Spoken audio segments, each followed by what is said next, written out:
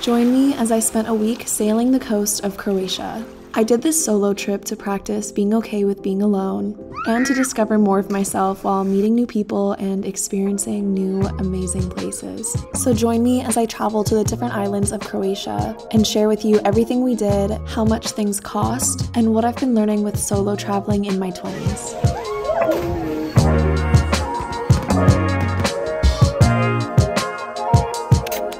How I got into Croatia is I flew from London into Split, and I'm going to share with you all the prices of my trip on the screen. So this is how much my flight cost. And day one was spent exploring Split.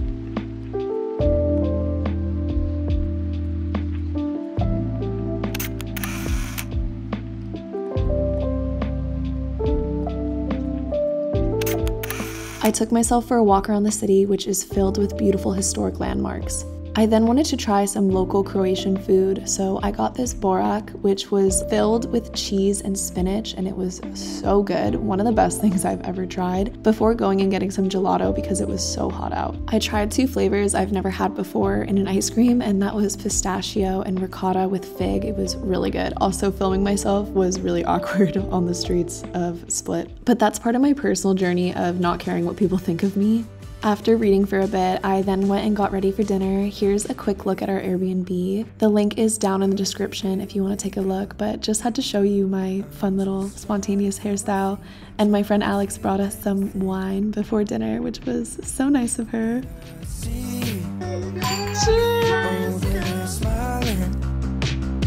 And it all comes back, it's rushing in. I've been trying to find my nerve endings. Won't you come on over later and waste my time? Is this what it looks like, honey? I'm getting used to never getting. We didn't really have a dinner place in mind, so we just walked around until we found a spot. And then after dinner, we went out for a little spontaneous night at the bars. It was so fun. And then of course had to get myself a little drunk snack because it was just that kind of night.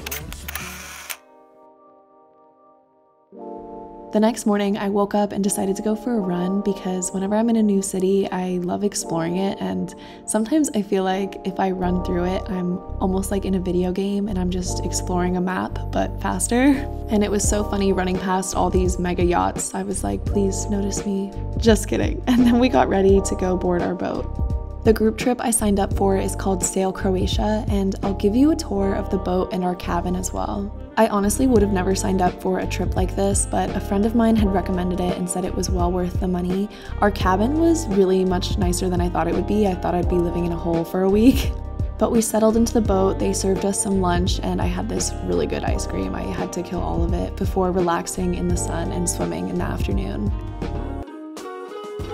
Our first day on the boat, they took us to Hvar, which was such a stunning island I would have never thought to visit. The streets smelled of lavender because there were so many shopkeepers selling it, and we walked up to the top of this hill to get this stunning view.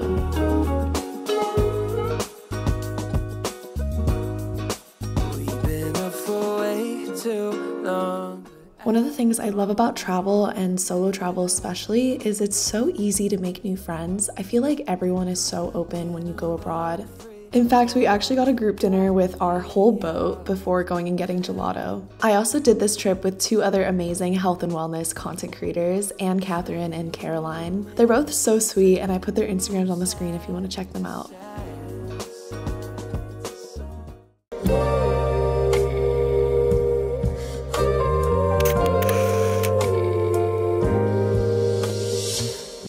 I'm so excited to take you with me on day 2. I woke up this morning and decided to do a quick workout just because movement when traveling makes me feel so refreshed. This is also the free breakfast spread they had for us every morning. It was always toast, eggs, bacon, some jams, all of that fun stuff.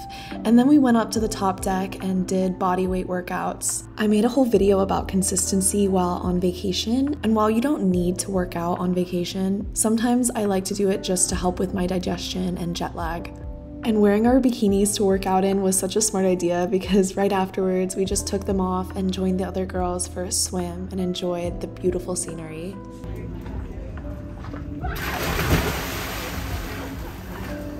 I just showered and got changed. Here's the buggy fit. I don't know. I feel like I was gonna wear athletic clothes, but we're also going to a beach bar after, and we might go out after dinner to some bars. So I just wanted to wear something fun, and it's summer, it's hot, so it's like a fun wrap top. I really like it. We finished swimming and then I showered, got ready for this afternoon. We're gonna go ride some buggies. This is my cup of water because I lost my water bottle, so I've been drinking out of this. But I'm so excited. I meant to do a check-in when we first got on the boat and just let you know what everything was, the situation. And honestly, I'm so pleasantly surprised by how nice this boat is. It's like much nicer than I thought it would be. I honestly expected this boat to be kind of ratchet because it's like a bunch of young 20s to 30-year-olds on a boat together, so I'm pleasantly surprised at how nice it is. Anyways, I'm gonna go get the rest of the girls and we're gonna go and ride our fun little buggies. I think it's so funny that you have to like jump through other people's random boats.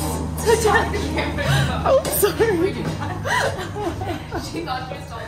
I'm laughing at the fact that you have to go through other people's boats in order to exit yours when you're docked at the ports in Croatia.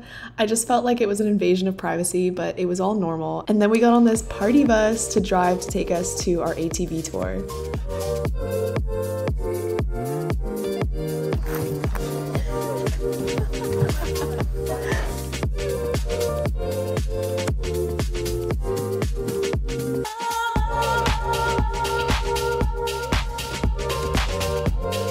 What did you guys think? That was so fun. That was so fun. I don't even drive at home, so I was a little scared, but I was good. You were really good, actually. You were like, couldn't keep up with you. The people in front of us were like, people usually can't. Oh my god. The tour stopped halfway and took us to this quiet little beach bar. I got myself a beer because it just felt like a beer kind of moment driving an ATV, and then also got a spritz because why not? I was not going to drive on the way back. My friend was driving us. And then we got to this beautiful spot for another group dinner, and we could see the whole view of the beautiful town.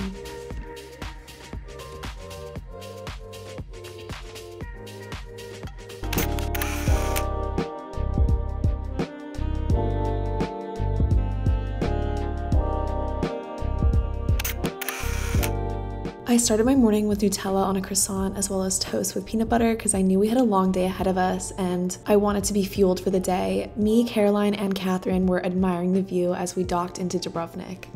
We just docked in Dubrovnik and we're gonna go walk to this really cool beach bar that has cliff jumping. It's a little gloomy today, which honestly is not horrible because I'm not getting sunburnt, and also we're gonna have a nice walk, get some exercise in and not get too hot, so not worried.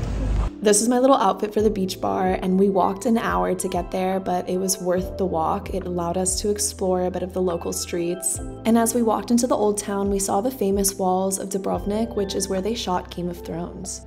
We had to walk through in order to get to this beach bar all the way on the other side. It was free entrance and stunning location. If you're in Dubrovnik, you have to come here. You can come here to catch a drink at sunset, or if you're adventurous like us, you can decide to jump off the cliffs that are right there. I jumped off like 4 times. Eventually, I ended up getting a little bruised, got myself a beer to make myself feel better before heading back to the boat to get ready for dinner.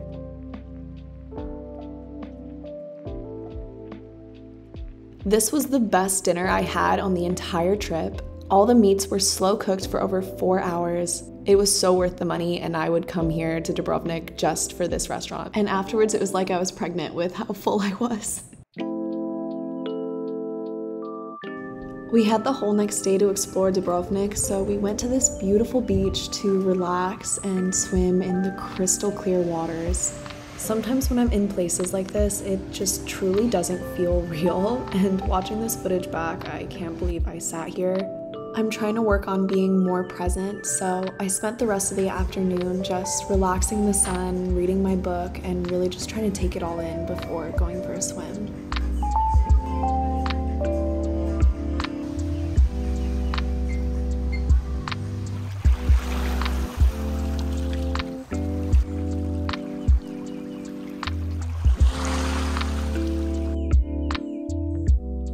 Keeping the theme with trying more local foods, I asked the local guy at the restaurant what he recommended, and he suggested trying greater amberjack, which is a fish that is local to Croatia, and definitely a fish I would not have had back at home. When I tell you, it was so fresh, simple, but delicious. And then funny enough, this day kind of took a weird turn. I ended up getting really bad heat stroke. I felt like I was gonna die. My heart was racing so fast, I couldn't think. So we had to rush home and I had to make myself cold and lower my internal body temperature. People also thought I was sunburnt, but this is what I looked like 4 hours later. So the reason I was so red is because my body was just trying to release some heat.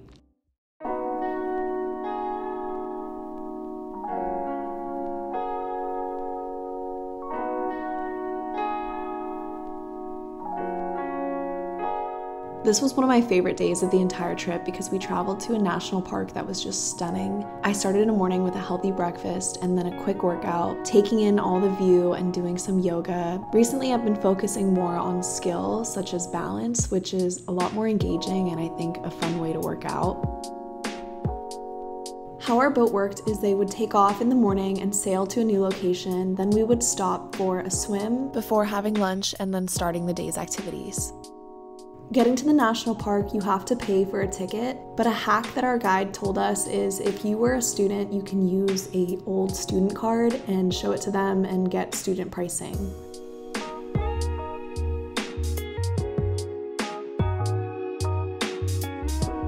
I also really recommend renting bikes. I feel like it was so worth it because we got to explore more of the park faster. And the natural beauty is just breathtaking.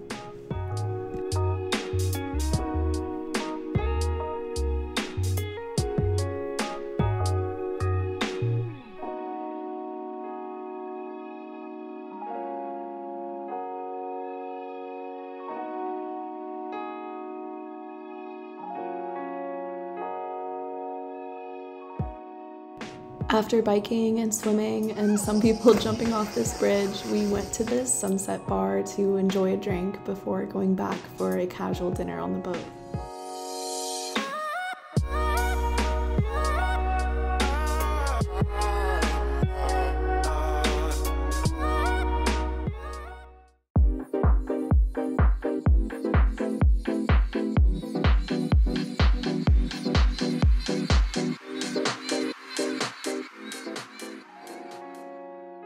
Last 2 times I'm screaming, thank you. I do also video of me talking, thank you. Basically, we'll probably be late. The pickup is at 2 for the activities. We're probably gonna be late 5-10 minutes. So after lunch, get ready immediately. That was Toma, our boat manager, giving his daily speech that he would always give us after lunch. On our last full day, me and Catherine and Caroline went and got coffee with one of the guys who worked on our boat. And I feel like it's taken me this long to get onto the topic of solo travel and what I've learned. But if you've watched this far already, comment and let me know what your favorite point in the video has been, and I'll know that you've watched the video thus far.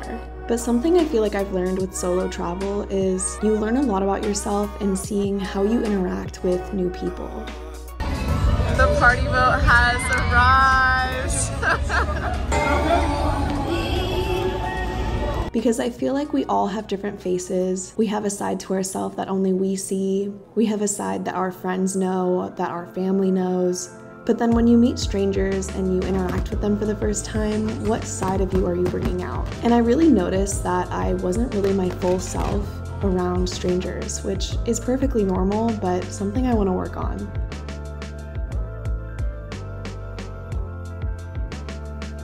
Because it was our last night as a group together, we all partied on the boat, and it was also coincidentally a local holiday, so there was a band playing nearby. My friend and I walked to go check it out, but when we came back, we all got pretty much a little silly together. It was really fun.